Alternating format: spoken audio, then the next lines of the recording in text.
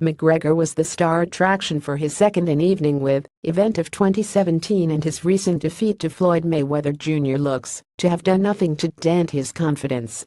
In fact, the Notorious suggested that improved and lengthier pre-fight preparation could have seen him steam through Mayweather at the T-Mobile Arena back in August.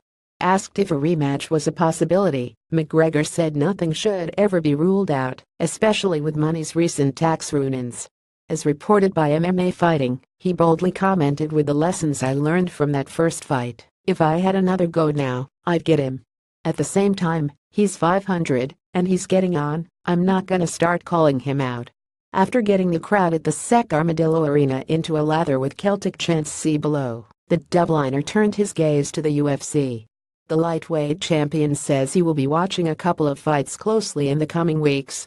Crowd went bananas. https://wp80207uel Sports Joe at Sports Jadoti September 29, 2017. First up, Tony Ferguson and Kevin Lee do battle at UFC 216 for the interim 155 pounds belt.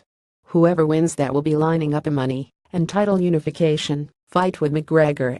However, he will also be keeping an eye on the tough finale fight between dethroned lightweight champ Eddie Alvarez and Justin Gaethje. Don't be surprised to see McGregor in attendance at UFC 217 in Madison Square Garden in November too. Here's what McGregor told the crowd about his next fight options. "Floyd Mayweather, we could either do a rematch in boxing, or like he said originally, we'll do an MMA fight next. They are the options that are on the table for me right now."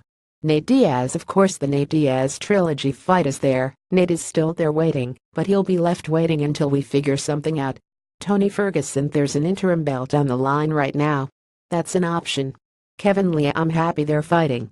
This is what I wanted, because they're all bums at the end of the day, make no mistake about that.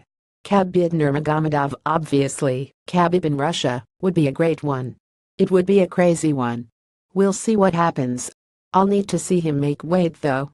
There's no way I'm going over there, and he's not making weight. Georges St-Pierre, it's another money fight, even though he's been retired. I don't know, I think he's going to get his ass whooped by Michael Bisping at UFC 217. Eddie Alvarez, Eddie could come back. Justin Gaethje, there's also that Gaethje guy, has an undefeated fighter. And this cheeky chap, this lil bitch, would get armbared in the first round. https://copcpdd5rvcm Paulie Malignaggi at Paulie Malignaggi September 28, 2017. On the recently retired boxer, who sparred with McGregor twice before the Mayweather bout, he said Paulie Malignaggi, maybe Malignaggi would come over and do an MMA bout. Boxing or MMA, we would definitely tune in for McGregor versus Malignaggi. Sorry Max Holloway, you are not mentioned.